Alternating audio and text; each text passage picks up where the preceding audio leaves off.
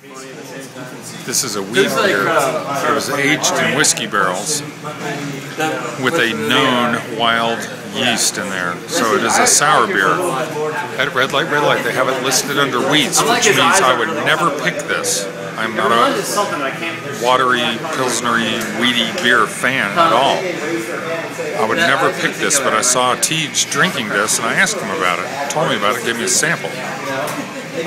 When you smell it, you smell sweet tarts, you smell sour. You definitely smell sour. You don't smell wheat. It's very light, very wheat looking. Again, would not have picked this.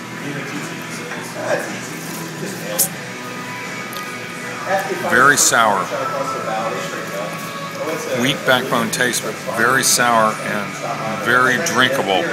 This is so refreshing. To me, this is a summer beer, not a watery wheat pilsner lager crap beer. This would be a very drinkable, thirst-quenching summer wheat beer. And I don't know what